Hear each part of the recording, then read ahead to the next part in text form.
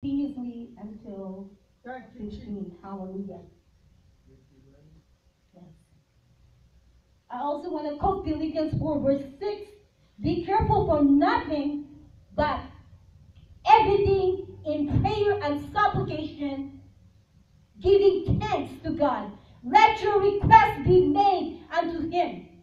So it's always giving thanks. Be careful for nothing, but in everything give thanks in prayer and supplication. Amen. Amen. Let your request be known unto Him. You tell Him directly. Be specific. You don't have to say a lot of prayer. You just have to say, Lord, I want you to be in between. I have a problem between my husband and me. I want you to be in between. Can you please fix this problem, Lord? Yes. Lord, I have a problem about my finances. Can you please fix this problem, Lord? Yes. Thank you, Jesus. And you just went, thank you, Lord, because I know that you hear me. Thank you, Jesus.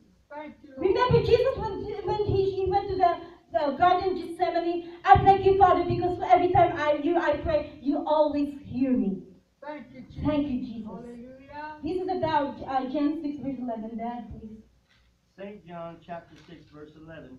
And Jesus took the loaves, and when he had given thanks, he distributed to the disciples, and the disciples to them that were set down, and likewise of the fishes as much as they would.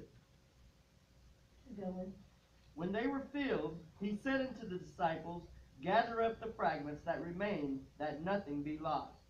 Therefore they gathered them together, and filled 12 baskets with the fragments of the 5 barley loaves, which remained over and above unto them that had eaten. Then those men, when they had seen the miracle that Jesus did, said, This is of a truth that prophet that should come into the world. Amen. You see, even Jesus gave thanks. Jesus himself gave thanks. He gave thanks. His flesh, but he gave thanks because he cannot do it without the Father, because his